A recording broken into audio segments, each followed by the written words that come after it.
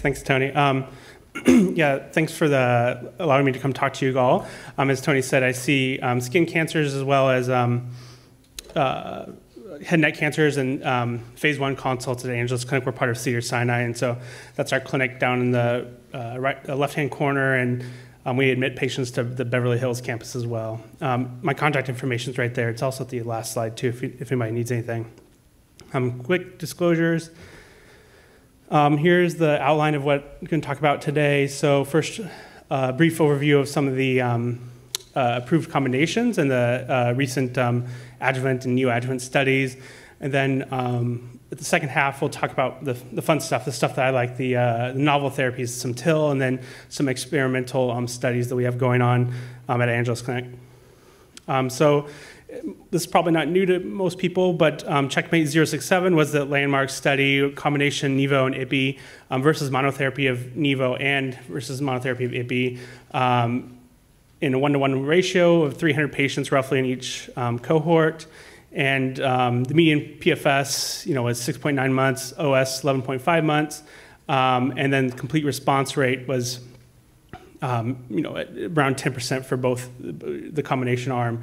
And so this study was what led us to change the paradigm for dual checkpoint inhibition for metastatic melanoma as the first-line therapy.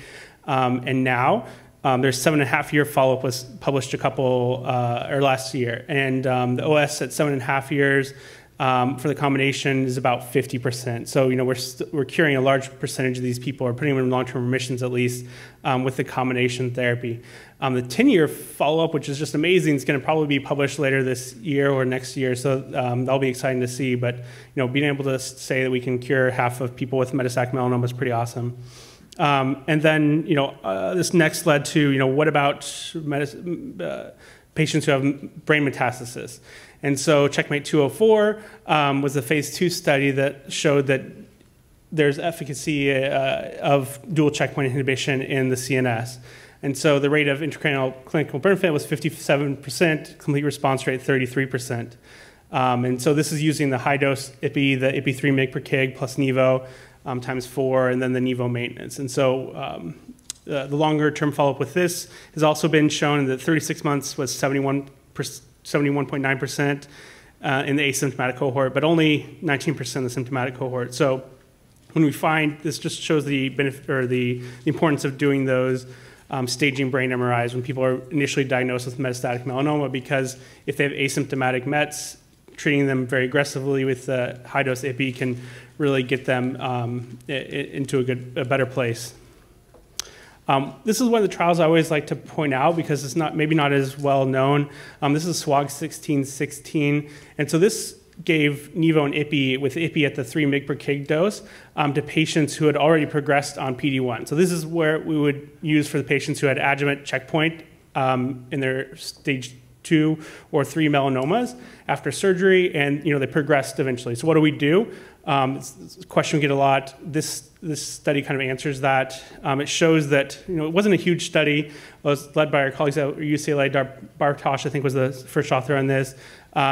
High-dose Ipi with Nivo compared to Ipi alone seems to have a slight benefit. So still using the PD-1 is probably useful. The PFS was 34% at 6 months versus 13% for Ipi alone. The OS, not statistically significant, but maybe have a trend towards a difference. This is also the forest plot showing that pretty much all groups benefited from the combination instead of just the Ipi alone. And so then moving on to adjuvant and neoadjuvant combinations, and I forgot to say, I always like to include pictures I took of places that are prone to sunburns to make everybody aware that we need to put our sunscreen on. So Catalina Island, definitely a place I've gotten a sunburn before. So here's the adjuvant data that I think hopefully anybody who treats melanoma is aware of.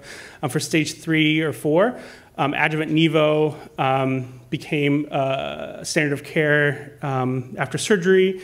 When compared to Ipi, it was superior in PFS, or recurrence-free survival, I should say. And then adjuvant Pembro versus placebo was superior for recurrence-free survival as well. One of the interesting things I always like to point out is it technically hasn't shown an overall survival benefit yet. We actually did a study that was published in ESMO Open last month, and we do see it in database improved overall survival, but technically it's not an overall survival yet, which is always just an interesting point. And so this led to, we know adjuvant works. What about neoadjuvant? Can we give this immunotherapy before surgery to, evaluate the response and then also improve outcomes? And so this was the Prados study. So it's not just a museum in Madrid. It's a great museum, though. So you use they used Nivo and Ipi. Nivo at the 3 mg per kg and the Ipi at 1 mg per kg for 2 cycles. And then they underwent lymph node dissection and surgery. And then if they had a major path response to the green box, then they had no further therapy. If they had a partial response, so 10 to 50% of viable tumor was still left, then they underwent therapeutic lymph node dissection, and this study was primarily done in Europe, so that's kind of a difference in the standard of care there. And then also, if there was a pathologic non-response, that's what that PNR means, then they would do the lymph node dissection and undergo adjuvant Nivo continued or BRAF targeted therapy for patients as well. And so what do we see? So the green line is the people who had the major pathologic response, almost no recurrences following surgery if you had a major pathologic response. So those people do really well. But however, the partial response and the non-response, they look about the same. And why is that? Because those people that had a partial response had no further adjuvant therapy, we think that maybe that's part of the reason why that they don't have much of a difference compared to the non-responders. And so this trial led to a phase 3 trial in Nadina, and they changed some of the characteristics of that. And so we're anxiously awaiting what the Nadina is going to show to see if the Nivo and Ipi is a good neoadjuvant combination. But what has been shown was in SWOG 1801. This was given a lecture by Sapna Patel from Anderson in the SWOG group, where they used neoadjuvant Keytruda followed by adjuvant Keytruda versus adjuvant pembrolizumab alone. And so the groups were pretty evenly split, primarily stage 3B and C. This is the version 8 where we have a 3D group as well. Not very many 4s or 3Ds, which are very bad prognosis groups. And so you can see that the response data of the patients here on the right-hand side. And what was the event-free survival at 2 years? So this is a pretty great Kaplan-Meier curve, 72% at 2 years versus 49% in the adjuvant-only group. So over a 20% increase in recurrence-free survival if you got neoadjuvant therapy. So grade 3 or higher side effects, immune-related IREs were about the same, 12 versus 14%, so essentially the same. This is no group, every group, I should say, benefited from the neoadjuvant adjuvant therapy better than just the adjuvant therapy alone. So this really has, So this really has changed the paradigm. All of our patients with stage 3 melanoma, we're giving neoadjuvant therapy to, whether it's Keytruda or Nivo-Ipi, whichever one. All of our patients, as long as they can tolerate it, we're giving neoadjuvant therapy to. Moving on, so this is one of the topics that was pretty widely spread in the press recently, this mRNA vaccine. So using the same vaccine mechanism that was used for COVID, designing a personalized mRNA vaccine through Moderna. So patients would have their tissue sample, they would sequence it, find antigens, they would do, they would make a personalized vaccine for each patient, then it was manufactured. Side effects were seen, including more fatigue, chills, injection site erythema, myalgias, and flu-like illnesses. It'll be very interesting to see once the randomized trial comes out, because recall this was open label. And so here's the data. So the recurrence-free survival was improved by a hazard ratio of 0.561 for the mRNA 4157 plus Pembro versus Pembro alone. And this is the Kaplan-Meier for distant metastasis-free survival. That was improved as well, hazard ratio of 0.347, set at 92% versus 77%. So a big difference for adjuvant combination vaccine therapy. There's going to be a phase 3 trial that will open up at least with us, and I'll be the site PI for this trial as well here shortly. Moving on to one of my Next favorite thing is adoptive cell therapy. Glacier National Park, great place. Don't forget your sunscreen there either.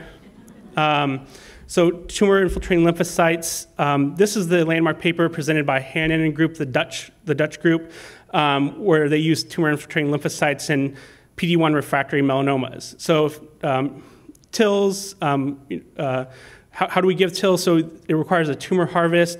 Then these cells are processed for initial growth, and they have an expansion protocol where they're expanded. And then they're processed for patients, and they get a non-myeloablative lymphodepleting treatment prior to TIL therapy, and then they get the TIL therapy. In this trial, it was a 1-to-1 randomization. They compared IPI 3 mg per kg versus TIL treatment. And so the hazard ratio was positive on this one, 0.50. PFS was superior with the p-value of less than 0.01. And as with all these immunotherapy trials, there's that long tail. So that's the thing that really differentiates immunotherapy from other therapies, is there's patients who are likely getting cures seen in that long tail on these Kaplan-Meier curves. Here's the waterfall plot showing the response rate was, complete response rate was 20% for TIL and 7% for checkpoint, with an objective response rate of 41% versus 18% in favor of the TIL group. This led to the Iovance product. So this Iovance product has made the news recently. TOGV was approved, I think, 2 weeks ago. Lifileucel for TIL therapy in the US. And this is based on this study with 2 pooled cohorts. Over objective response rate about 30% in this study. Here's a waterfall plot showing the exact same thing, and here's the big thing. Again, those tails are where kind of the meat lies. So median overall survival was 13.8 months. Median PFS is 4.1 months. However, with the many refractory IO trials, again, that duration of response is the most important thing, and it's not yet reached at 28 months follow-up on the most recent publication. Angeles Clinic and Cedars were going to be one of the sites of excellence for the Iovance product, so we're starting to get patients the standard of care with this TIL therapy. What's next for TILs? So this is where the talk turns into the things I'm most excited about. So adding checkpoint. So that's another big effort, adding checkpoint to TILs.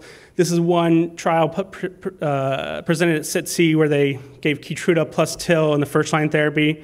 There's some caveats to that, obviously. And then here's another drug or another product, I should say, that we'll be getting. I'll be the site PI at Angeles Clinic as well. This is Obsidian product. It's what they do instead of using that IL-2, high-dose IL-2, which is infused after the TIL product infusion. It's including it's including IL-15 in the product itself. And so with the acetazolamide it's given, common medication that we give, we can activate the IL-15 after the product's infused. So this is really interesting. We're not going to have to give the higher dose IL-2. Probably will still need to have close monitoring in the ICU, et cetera, but we just give acetazolamide instead of these extra injections. So this is a really cool product. And this is just the basic science status showing that the unengineered TIL seems to have less persistence in vivo following the injection versus the TIL with the acetazolamide and the engineered IL-15. And here's the PDX model showing that same data. And so novel therapeutics under investigation, what's going to make the next big splash? It could be this whale that in Maui, or it could be one of these drugs. So another interesting thing is anti-CTLA-4 we know is very effective in melanoma. However, the side effects prevent using it at high doses. We know that ipilimumab has a dose-dependent effect. Some of those first trials showed that 3 mg per kg were less effective than the 10 mg per kg dose, but it was so toxic. Everybody had colitis, they had pneumonitis, all these other side effects. But what if we can get this more targeted therapy into the tumor microenvironment? So this is what this CAB, this conditionally active biologic therapy, does. It's an BioAtlas 3071. It's an ipilimumab drug that gets into the tumor microenvironment. That tumor microenvironment is acidic. the acidic changes, activates the drug essentially, and it produces the effect.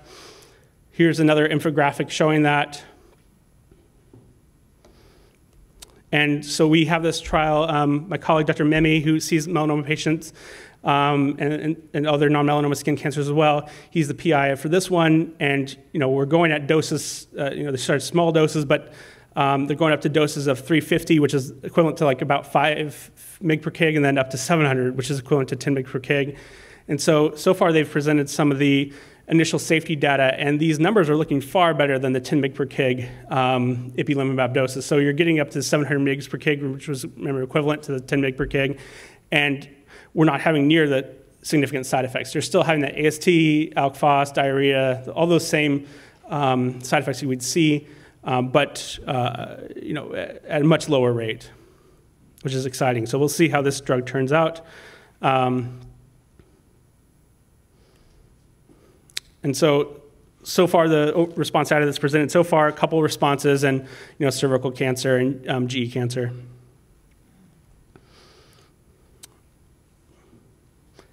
It's going to be in combination and monotherapy. Here's a new kind of drug platform by molecular templates. Let me actually show this picture. This picture is better. I call this like a bio-ADC. Essentially, it's an antibody attached to a payload, but instead of a cytotoxic chemotherapy, the toxin body is a Shiga-like toxin. So the Shiga-like toxin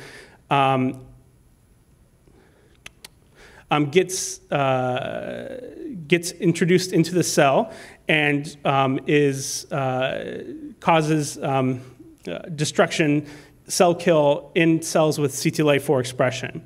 And so this is a really cool thing. It's not the chemotherapy. It has a Shiga-like toxin that's getting involved.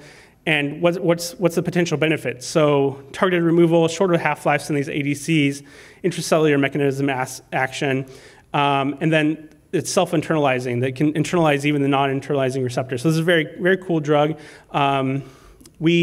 Actually, I enrolled the first patient on this first-in-human study, so that was really cool. And we'll hopefully have some data later this year. The next study that I would talk about, my colleague, Dr. Winsel, has this kind of cool platform as well. So GV20 is a new drug company that has this database. They are using AI to predict what antibodies to use and what targets to direct to. And so they've designed several drugs, and the lead product is this novel checkpoint shown here, that 65 to 90% of tumors have antigen presentation defects, and these tumors are often immune cold and don't respond to immunotherapy. Antigen presentation loss is a major mechanism of acquired resistance. And so, what about using NK cells? And so this insulin IGSF8 is a novel innate immune checkpoint and promising therapeutic target, bypassing that those patients who don't respond to immunotherapy. And so we're enrolling patients with this, very exciting. IGSF8 is expressed on many tumors. Melanoma is the highest, so this will be interesting data once it's presented. This is the first in human study on the phase 1 and 2 part of it. And then lastly, I'll show this immune bispecific for melanoma. So Dr. Omid presented this at ESMO last year, the year before, versus PRAME of CD3. So PRAME is highly expressed in melanoma. You might start seeing this on pathologic slides that they're testing for PRAME now for melanoma. And so this drug is bispecific for PRAME and CD3. And we've seen so far, good responses in the initial studies. They're going to expand this to phase 2, I think is already underway. So this is last exciting things. So many exciting things going on in melanoma. Here's the contact information if anybody has questions. We see lots of melanomas, cutaneous squamous, basal, Merkel cell, et cetera. Email, Twitter there. And then lastly, here's kind of my algorithm of how I think about metastatic melanoma, and just for kind of fun. I think of if they have visceral crisis or brain mets, we think about BRAF and MEK followed by checkpoint. If they're adjuvant, or if they had prior adjuvant or brain mets, again, dual checkpoint. If they had good performance status, dual checkpoint. Less good performance status, single agent PD-1, can think about relativity study with Arella and Evo. And if they have progressive disease, then we consider that SWOG 16/16 I showed. And then I newly had to add this last week, the TIL therapy we can now consider. And then progressive disease, if they're BRAF positive, we think about BRAF MEK inhibitors. And then we always are thinking about clinical trials, especially at our clinic. Okay, great. Thank you for your time.